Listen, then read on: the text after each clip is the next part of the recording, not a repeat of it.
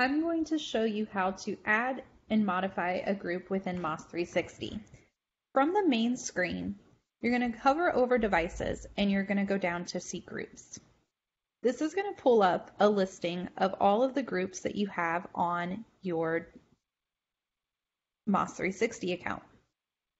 Up in the top right-hand corner, this is going to be where you're actually going to list out the group and add it. So we're going to go to Add, Local User Group. From here, this is where you're going to be able to name the group. So you can go maybe service staff. If you already know a few of the usernames that you would like to add into the group, you can go ahead and add them in here so it automatically does it. Just start typing what the username is. It'll generate the rest for you. We're going to go ahead and add those two to the group. If you want to give it a brief description,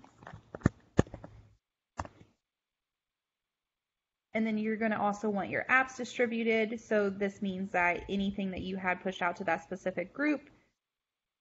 And then we're going to go ahead and hit save. What that will do is that will then populate out here on the main screen. And we're going to be able to click over here if we need to make any changes or modify it at a later point. If you hover over more, it's going to give you that list. So from here, this is going to be where you actually maybe distribute an application. So if you need to send out maybe Facebook to all of the service staff, or if you need to send out Teams to the service staff, you could distribute the app here.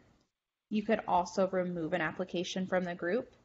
You could send a message to all the devices. So if you need to send out a message saying, hey, the office phones are down, please send a text message or send an email if you need us.